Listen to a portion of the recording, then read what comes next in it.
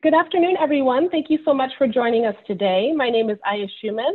I'm a member of the FDA's Stakeholder Engagement Team within the Office of External Affairs. As you just heard, this call is being recorded. Today, we're joined by Dr. Janet Woodcock, Acting FDA Commissioner, and Dr. Peter Marks, Director of the Center for Biologics Evaluation and Research. Both of our FDA principals will provide opening remarks before we move into a question and answer session. And I'd like to now direct you to the bottom of your screen. To ask a question during today's session, please raise your hand via the participant tab, or you can also enter your question into the chat box if you prefer to not be called on live. Please remember to state your name and affiliation so that we know which organization you represent. And we will begin the call very shortly. Just a few housekeeping items before we begin. Please take a moment to double check that you are muted and that your video is off, unless you wish to turn it back on if you're called to speak during the Q&A portion of the call. And with that, I'd like to now turn the call over to Acting FDA Commissioner, Dr. Janet Woodcock. Thanks very much, Aya. And I'd like to thank all of you for joining us today. And first of all, I'd like to start with an apology. Normally we've tried to be very transparent and get information to you all as quickly as possible, particularly about adverse events. But as you probably know, there was a leak to the media and we had to scramble to get information out before we could really have pretty simultaneous calls scheduled with the important people to get the word out. So that's how this one happened. We're going to try to take steps to keep that from happening again. But there you go. So we did pull this call together to discuss the preliminary reports of Guillain-Barré Syndrome following Janssen vaccination, and also to have a Q&A back and forth about this.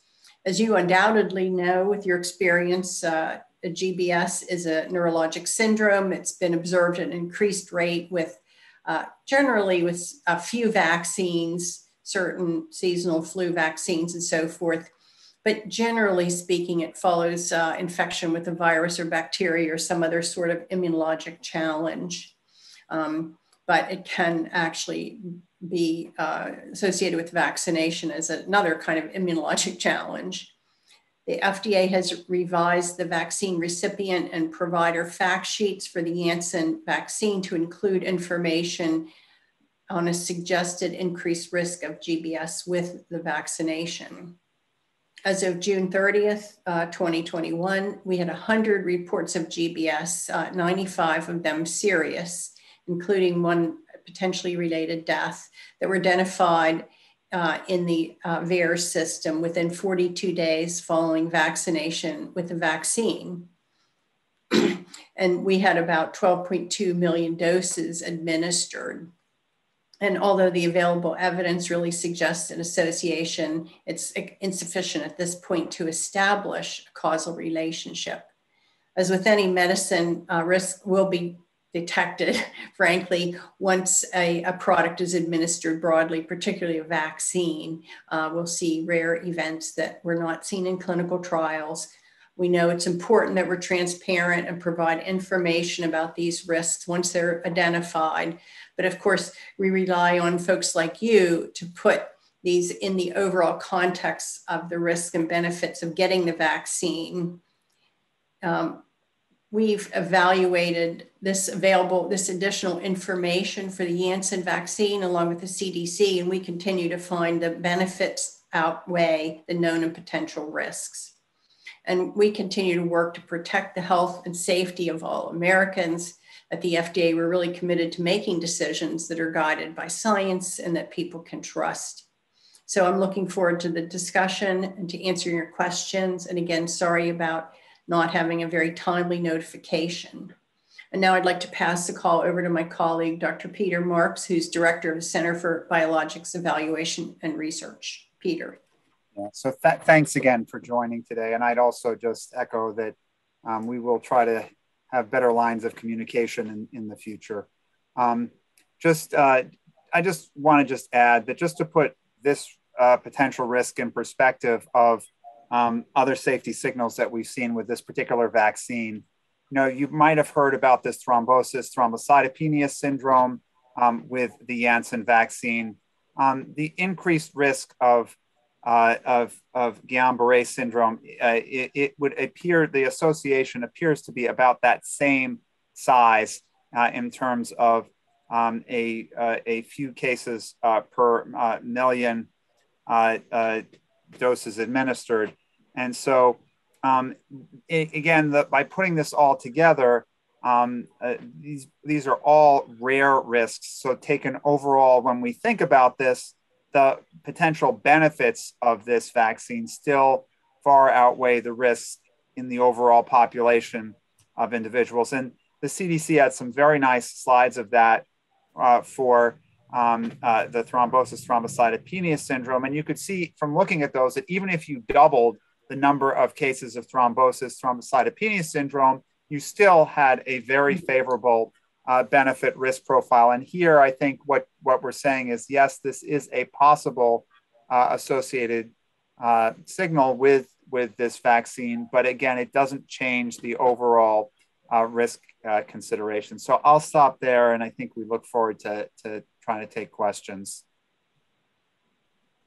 Great. Thank you so much, Dr. Woodcock and Dr. Marks. As we enter into the question and answer segment of our event, I'd like to first call on Abby Bonus from Adult Vaccine Access Coalition for some brief opening comments and our first questions.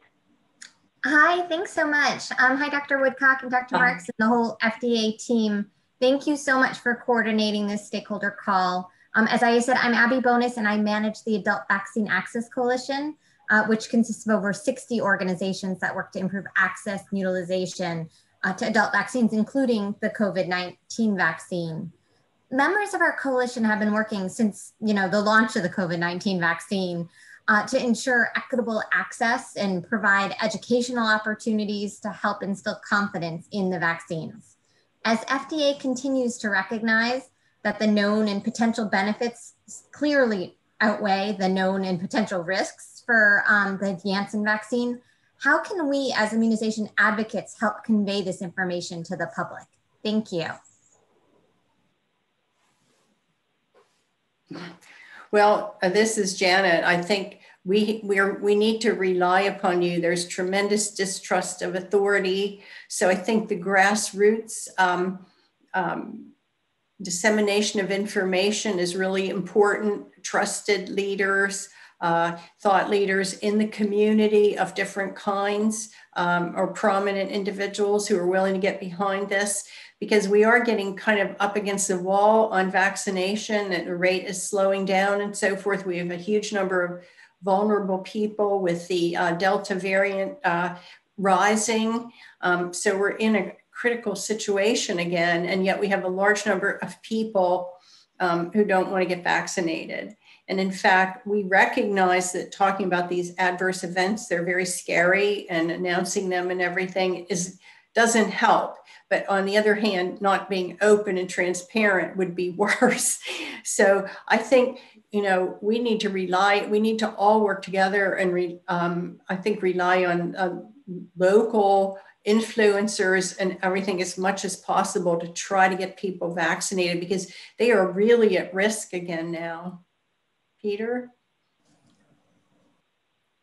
Sorry, yeah, thanks very much. I would just add that, from what I can see, that one of the things that you can do to help is probably help find a network in your area of providers who are very patient. Because my finding is that, and the people who I've helped to get vaccinated who were hesitant, some of them required, much longer than the average provider wants to spend discussing vaccines. And I think it will require some patience, but if it gets someone to, and sometimes it turns out that people have very specific concerns that they're not comfortable saying until after they've had several back and forths. I can tell you one that I'm willing to share was, it was back and forth. Well, what about this? And what about that? And, but it wouldn't be better if it's licensed. And the end of the day, it was because, they had heard a rumor that it reduced male sexual potency. That was it's kind of an internet garbage that you can just say that's just not the case. Now, it is true. I think one has to be honest. It is true that if you get kind of the fatigue And for the first day or two after you get the vaccine, it is possible that you may feel somewhat off in general. And I'm not going to deny that, but there are all sorts of things. And unfortunately, a lot of the rumors about changing genetic material affecting your unborn child, those things really scare people.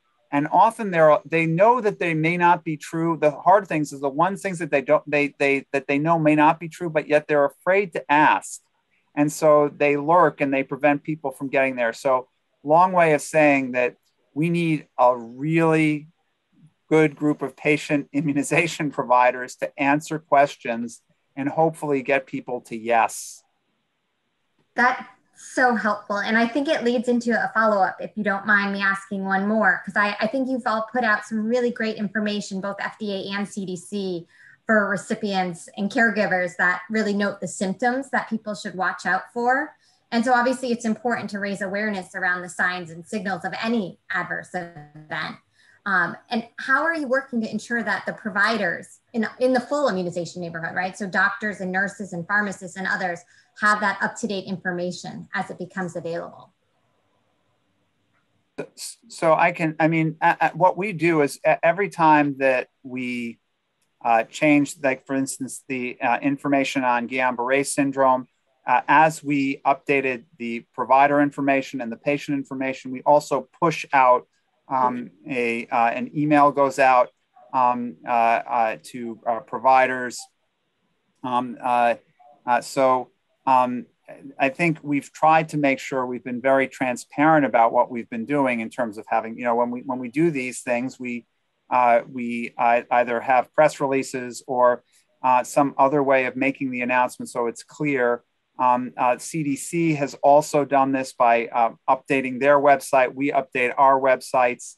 And we also go about doing provider education, whether it be on the American Medical Association, I've done a number of those, or the Hospital Pharmacists Association. And we do those pretty regularly to keep people up to date on the list of adverse events that might be present. So we'll continue to try to do that because I agree with you. The more people are educated about these, the more they can answer questions appropriately.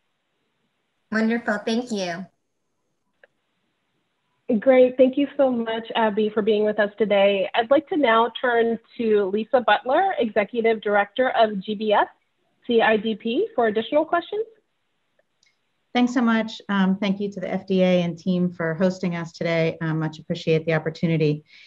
So I have a couple of questions. The GBS community is traditionally vaccine hesitant, but is there any information being collected around people that had GBS in the past and then had uncomplicated vaccinations? And then is that data being used for guidance here? So essentially, should people who had GBS in the past, should they receive the J&J vaccine or should they look elsewhere? Yeah, I'll try to take a stab at that one, Janet. I mean, we don't have the data that you're asking for yet. We probably will at some point, but it's not there yet. And so I think it is one of these questions that I think if someone's had GBS, they need to talk to their provider because I can imagine that there could be depending on the level of concern that someone might have, a provider might suggest an alternative. We just don't have the data yet. Okay, thank you. And is the FDA working with other countries to collect more data on this as well? And would that apply to not just the J&J vaccine? I think perhaps a similar message was out with the AstraZeneca vaccine. Yeah, so we're working very actively. In fact, I was on the phone with colleagues from Europe. They're obviously, their process is transparent as well. They're obviously, their vaccine safety committee equivalent is looking at this, and they'll be having meetings over the next week or two because yes, for them, it's not just the Janssen vaccine, it's also the AstraZeneca vaccine, which seems to have a very similar safety signal. It does seem like it's quite interesting. They both have the same about the same signal for this thrombosis thrombocytopenia syndrome, and it seems like this association with GBS is there for both of them as well. So it's probably the adenoviral platform that might be leading to that. So we'll continue to work with them. And it turns out it's not just the Europeans. We also have been getting information from our Canadian colleagues to the north. The Australians have been collecting data. In this particular case, the best data probably though will come from Europe and our northern neighbors, because certain places have not really deployed the Janssen vaccine very significantly. Right. So could there be a revised sort of global statement then? At some point. At some point. Thank you very much. Thank you so much, Lisa. And before we turn to the chat box, I'd like to call on Jennifer Zavolinsky, Director of Public Health Education and Communication at Vaccinate Your Family, for some questions. Hi, thank you so much. And thank you to FDA for having this call or webinar for stakeholders. Really appreciate it. My question is related to the GBS cases themselves. I was wondering if there was anything about the people who ended up having cases of GBS after vaccination, whether or not they had some kind of underlying condition, or if they were mostly male or female, or the ages were something specific, something that we might be able to share with the public. Sure. It was more males than females in this case. I think it was about 60-40 or 65-35, if I recall exactly. And isn't that kind of typical, Peter? Yes. Yes. And there was no clear history that would have led you to think this might happen. The cases were pretty. The only thing that wasn't typical for GBS about these was some of them presented with bilateral Bell's palsy, essentially bilateral facial paralysis, which is a little unusual. But since the data from VAERS are not the most perfect, the data we'll have to confirm some of this. But by and large, there wasn't any way to predict. There wasn't anything that we could predict from histories here. Okay. And then my other question is, if you're aware whether or not the ACIP, who's now going to be having a meeting next week, I believe they're going to be discussing these cases. And I was wondering if you know if they're going to be making any separate kind of decision, or are they going to make some other kind of recommendation or a vote for everyone 18 years and older, or is everything sticking with just the changes to the fact sheets from the FDA? Yeah, I can't say definitively because it's the ACIP and we're the FDA, but my understanding is they're going to discuss these, but I don't believe they intend to take any action on these because I think that the signal's been reasonably well discussed. And I don't think we expect like many changes to occur. I think we feel comfortable that we see this rate. We now have to confirm it. We're not, unlike the thrombosis thrombocytopenia syndrome, where when we first saw it, we didn't know whether we were missing some really big signal here or something. Here, I think we see this as a signal. We think that we just have to refine it further, but we don't think we're missing a lot of cases that are not being recognized. Okay, I just have one other fast question.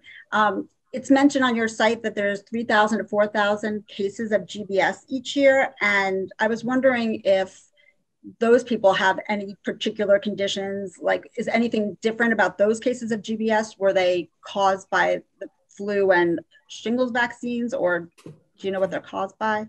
I can't tell you what the breakdown is, but you obviously are exactly right. There are some associations with, sometimes it's not every season's flu vaccine. Some seasons we have a flu vaccine that has a slightly higher rate of GBS. And it's true that the shingles vaccine seems to be associated with a somewhat higher, a slightly higher incidence of GBS than you would expect. So, but I don't know that I can give you a breakdown there from. Yeah, I mean, most of these are spontaneous. You don't see a vaccine before them. Okay. They've had a virus exactly usually, right. or maybe a bacterial infection or some other kind of exposure. What it is a vulnerable immune system that encounters an antigen that probably causes cross-reactivity with their part of their nervous system, Okay. right? And so it's a concatenation of factors, and we don't know why it's more older people and more males, but that's just how it usually is. Okay. Yeah, but most of them are not caused by vaccination. That's great. That's what I was trying to also figure out. Okay, I'm sorry. you. I wasn't trying to be. I was just trying to tell you that that's right. So most of these are not caused by vaccination. There's a small portion, yeah. Sorry. No, that's okay. Thank you so much. Thank you, Jennifer. We have a comment in the chat box about the need for funding of organizations that have existing relationships with minority populations. So I can actually ask an additional question that we've received recently. The J&J vaccine was in part distributed among at-risk populations. What would you say to various at-risk populations who were hesitant to get the vaccine before, who may be even more so hesitant now? I think one of the things that's really important to realize is that COVID-19 is a much worse disease than any of these rare risk factors here. Right. And I, although it's always hard as a healthy individual to get to contemplate taking something that could have a side effect, the problem is COVID-19 is very real. And it's unfortunately very much still with us. Yeah. It is making a comeback here. And so if you're not vaccinated, particularly if you're in a community where there's low vaccination rates, it's a good idea to get vaccinated. And the risks of these, what are rare side effects, those risks are greatly outweighed by the potential benefits of getting vaccinated. And I think the right answer there too is if you have concerns, talk to your doctor. It may be that certain people, if you've had a history of GBS, maybe you want to talk to your doctor. You might not be as comfortable with a vaccine that has a history of this. Fine, there is an alternative. Some people, it's the reverse. They're concerned about the risk of myocarditis with the mRNA vaccines. Well, we have the single dose Janssen vaccine, or the J&J vaccine. So I think it's really a matter of sometimes talking with your provider. But in general, the answer is generally that getting vaccinated, even for younger individuals, is a smart thing. I mean, I can only tell you from some emerging data that's coming from the South now, that comes out of Missouri and Arkansas, that they are now seeing younger individuals getting COVID-19, and they're seeing some more severe cases than they were used to in the last round, probably having to do with the Delta variant, perhaps also because of who the virus has to get transmitted to. And so getting vaccinated is just a really good idea. And, it's the small risk is from these side effects greatly outweighed by the benefits of not getting COVID-19. And it's almost for anyone who's gotten long COVID-19, the symptoms of either brain fog or some of the respiratory or heart problems, they'll tell you that since about 1 in 5 people get those who get moderate to severe COVID-19, that's another thing you want to avoid. Long answer, sorry. No, excellent. Thank you so much for that. We have another question from Chelsea from GBS CIDP. Chelsea or Lisa, would you like to read your question live?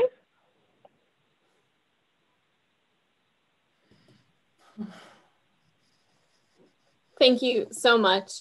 And again, thanks for bringing this together. The foundation was also kind of curious to know what steps are being taken to confirm the diagnoses of the 100 cases of GBS and making sure that none of those are duplicated. We all know GBS can be a tricky one to diagnose. So just wanted to see what the process was like on your end.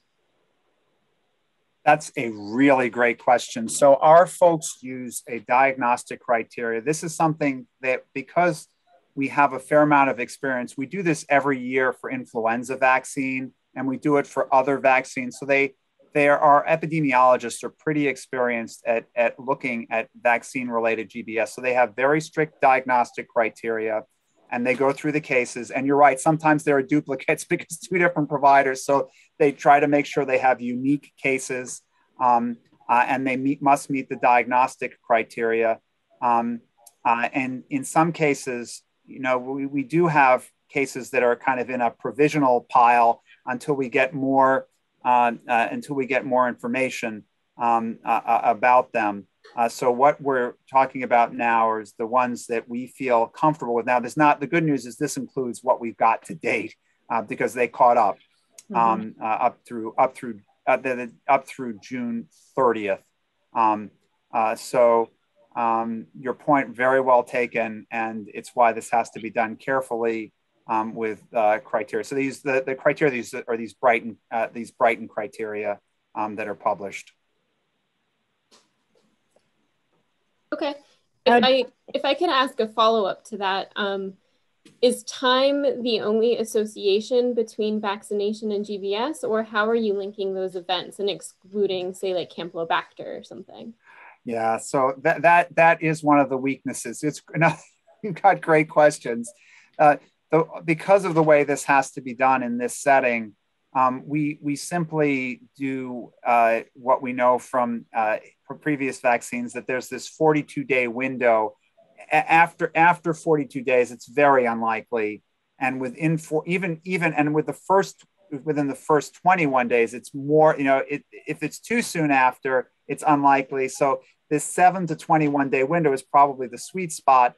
But because we want to make sure we're not missing things, we extend it to 42 days. And you're right, we could be catching some otherwise idiopathic cases or cases caused by other infectious agents. But the way we look at that is in terms of risk, we're better off. I mean, the way I would say it is we're better off being a little bit more, I would say, conservative, telling people there might be a slightly higher risk and including those cases than excluding them. Obviously, we want to be as accurate as possible, but within the limitations of what we can do with the way these reports come in through VAERS, the Vaccine Adverse Event Reporting System. Yeah, and this is Janet Woodcock, I looked at the spread and it was pretty tight, around 14 days.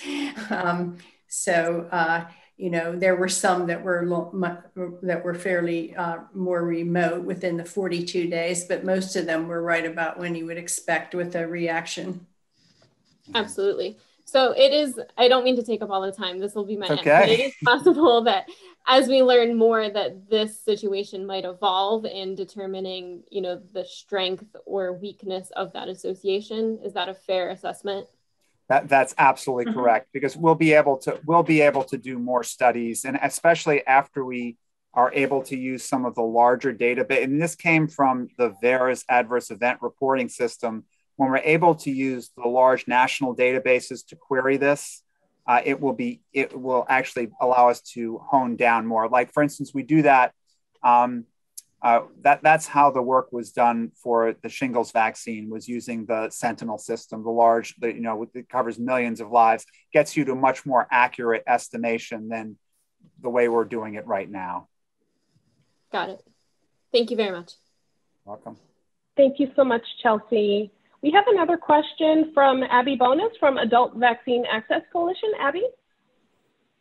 Sure, thanks so much. So just following up on that discussion where you raised the VAERS system. So I think we all know that vaccines are a safe and effective form of prevention, but we also have this strong safety system where people can report adverse events utilizing the Vaccine Adverse Event Reporting System or VAERS. So what are you all doing to make sure that the general public knows about the systems that are in place already around safety, along with CDC? And again, how can we help talk about this system that people have the ability to report into? Yeah, and another really good question. The patient information sheets have the information, the links for VAERS. We encourage providers to report to VAERS. We encourage patients to report to VAERS. The vSafe system from CDC, that opt-in system, was developed so that it also could dump to VAERS. But when I give talks, and I think we try, I know the CDC, when I've heard them give talks, we all will encourage people to, they can report, you can report as a patient, you can report for a family member, your provider can report. We're very happy to have anyone who feels that they have something that they want to report that's related to a safety event with the vaccine, to report that. So I would just continue to spread the word that people should feel very free to report to the system, and the web links are given, and for that matter, we still have left open the paper submission via fax, so that people can still, if they're not tech savvy, can even use paper still. And also we co-run this system with the CDC, and they have an enormous comm shop. And so they do a lot of outreach. They're more the outreach side of the house actually than FDA, because we have so many other duties and so forth, but they do have a very big communication function and outreach function. Thank you. Well, we appreciate the partnership on both sides there. So thank you. Thank you so much, Abby. We have another question from Jennifer from Vaccinate Your Family. Jennifer, would you like to ask your question live? Sure. I was just wondering if there was any more that could be told about the one person who died from GBS, and whether or not we expect the remaining 99 people to recover fully, or, I mean, obviously adding that information in to the public to let them know that most people recover fully is definitely something to help make them feel better about getting this vaccine. Yeah, so I can since CDC was on a public call yesterday and said some of these things, I will tell you what they said, which so we don't know about all of the 100 people, but many of the people have already recovered or are on their way to recovering. Obviously, I can't say about every last person yet. The one person who died is somebody who had several medical comorbidities at the same time. It was a complicated situation where they had a heart attack and some other events around the time. So although they presented also with signs that ultimately were felt to be GBS, it was very complicated to know what the actual cause of death was. But we've been it because, again, being conservative, it's binned in here because it's a possibility. But there were a number of other things going on in that particular individual. Okay. Yeah, and I would just, we don't want to mislead people. I know the GBS Foundation is on. Not everyone fully recovers. Yeah. People may have sequelae from GBS, but in general, they live, they survive and many people fully recover, but it isn't, it is a serious side effect to have, I think. Yeah. Okay, thank you. Excellent. We have a question in the chat box from Venus. Venus, would you like to ask your question live?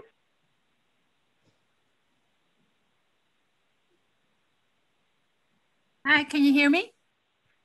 Yes. Okay, great. Well, we have a telehealth community navigation call center manned by promotoras and community health workers. And we've been getting a lot of complaints because somehow the news comes out in real time by the New York Times and Washington Post.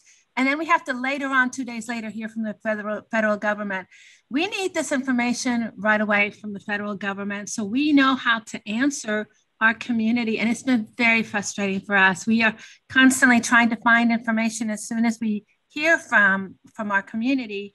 And we can't go to some of our reputable sites because they still don't have the information for us on how to respond. And so I am sorry I'm coming on this, and this is my soapbox, but you need us. We're grassroots, but we need you to give us the information immediately and not allow us to kind of look all over the place, and all we find is Washington Post. Yeah, we're going to try. Yeah, we are going to, as I said, I apologize for how this last one rolled out. It was from a leak, and we couldn't hold on to the information when it had been leaked to the press. But we are going to do better in the future and try to make sure you are notified at least simultaneously. That would be, and hopefully, you know, you're prepared for the public announcement, because we know you're on the front lines and people will call you immediately. And if you don't have any information, that leaves you flat-footed and doesn't make you look authoritative, which is, we need to have you be an authoritative source. So we're sorry how this happened, how it, you know, rolled out, and we're going to try to do better on it. But sometimes we can't control leaks, which is very unfortunate. I would just add, Venus, I really appreciate we appreciate the comment, because we'll take it back and I think make sure that people understand that I think sometimes it's not fully understood what the downstream consequences of these leaks can be. We sometimes just think it's, oh, the newspapers got it, but we appreciate this and we'll do our best here in the future. And I also see someone else's comment about, yeah, it would be better if you knew before the press. And indeed, to the extent that we can, in the way things used to work in the olden days, we would have stakeholder calls before these press releases went out. And we will do our best. I can't promise, and I don't want to make promises that I can't keep, simply because in the COVID times, it's been very challenging. They've been very challenging times, but I promise you we'll do our best. Thank you so much, Dr. Marks.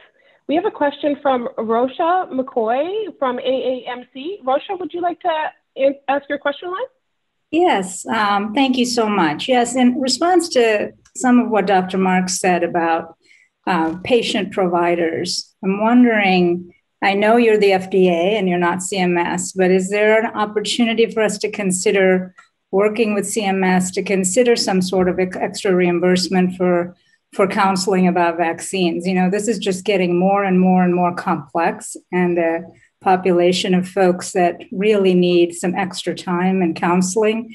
And some of the vaccines are not even being given in physicians' offices. So taking the time to actually provide the counseling may end up, they don't even get the administration fee. So just something to think about. I know you probably don't have a full answer, but something we may, at the Association of American Medical Colleges, may advocate for as well. I think that would be good. I believe the administration is very sensitive to this, and they're talking about it. I've been engaged in conversations about this. Clearly, they're currently reluctant, the currently unvaccinated, as Peter said, they need more time, they need more conversation. There are things they need in order to get the shots in their arm. And it isn't just like the early adopters like me, for example, we rolled up our sleeves, we could hardly wait, you know, there were crowds. But then now we're trying to talk to people who really have concerns. And so it's worthwhile really addressing those concerns. And I agree, people aren't going to do that unless there's reimbursement available. So thanks. Thank you so much, Dr. Woodcock. We have another question from Chelsea from GBS CIDP. Chelsea, can you ask your question? Thank you so much. And I'm sorry to be back, but here we are. There's kind of 2 points to this, and this comes directly from what we hear from the Guillain-Barré Syndrome community. So number one, are you seeing signals in any of the other vaccines? My gut instinct is not yet or no. And then number two, if somebody does experience GBS symptoms after the first shot, and I know that typically applies to Pfizer and Moderna, but if we think about boosters that might be needed in the future for Janssen. So if someone has experienced GBS symptoms, whether or not it was diagnosed, should they still get that second shot, whether it's part of their 2-dose series or whether it's a booster in the future? I'll start by saying that one of the reasons why we were concerned that there was a signal here is because we had experience with 208 at the time. It's now 320, but at the time it was 285 million doses of the mRNA vaccines, and there was the rate of GBS looking at those vaccines was basically the baseline. It was basically a background rate. So that's a pretty large sample compared to the 12.5 million. So we're feeling reasonably confident that there's not a signal there either after the first or second. And there's no first or second dose. There just was nothing. It's just flat. Again, nothing obvious there. The answer I don't have a good answer for you about if someone, I can tell you what I would suspect I would do, which would be to probably use a different vaccine if possible, but that's just what I would do as a provider. I think it would have to be a neurologist would want to really think long and hard about those situations. And those are ones where there's a certain amount of that's where it's the art of medicine and a good provider patient relationship, thinking about whether you give a second vaccination, whether you try to understand antibody response in a university type setting or something like this. So that's a challenging one. Dr. Woodcock may want to answer that one because she's a bona fide immunologist. Well, I would just simply add something which is quite different. I know the focus is on vaccines, but people who have illnesses or felt they'd had serious side effects, keep in mind that we do have the monoclonal antibody treatments. They're very effective. And so if somebody does get sick because they haven't taken a vaccine, and they're at high risk for progression, they're in a high risk group, they really should consider getting a treatment that will prevent them from progressing with the disease. So obviously for the whole population, we need to vaccinate them, but there are going to be people for one reason or another, maybe medically, who had a bad reaction to their vaccine or whatever, don't want to get further vaccinated. We do have treatments that are effective. Thank you. That was very helpful for our responses and our conversations with our Global Medical Advisory Board, which is actually represented on the call. I see Dr. Allen there, so thank you. Thank you so much, Chelsea, and thank you, Dr. Woodcock and Dr. Marks. We've reached the end of our call. I'd like to give Dr. Woodcock and Dr. Marks a chance to make any closing remarks. Well, I'll simply say thank you again. Thank you for your work. Hi, Jane Delgado. We didn't get to talk, but I can see you on the screen. Thanks to you all. We will try to do better with getting information to you in a timely manner so you're prepared when things break in the press. You can talk to your populations and your people, and you are an authoritative source. Dr. Marks?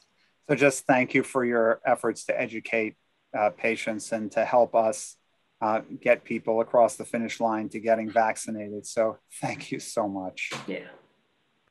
Thank you both. And thank you to everyone for joining us today. The FDA Stakeholder Engagement team is available if you have any questions. If so, please feel free to email us at fda-stakeholderengagement@fda.hhs.gov.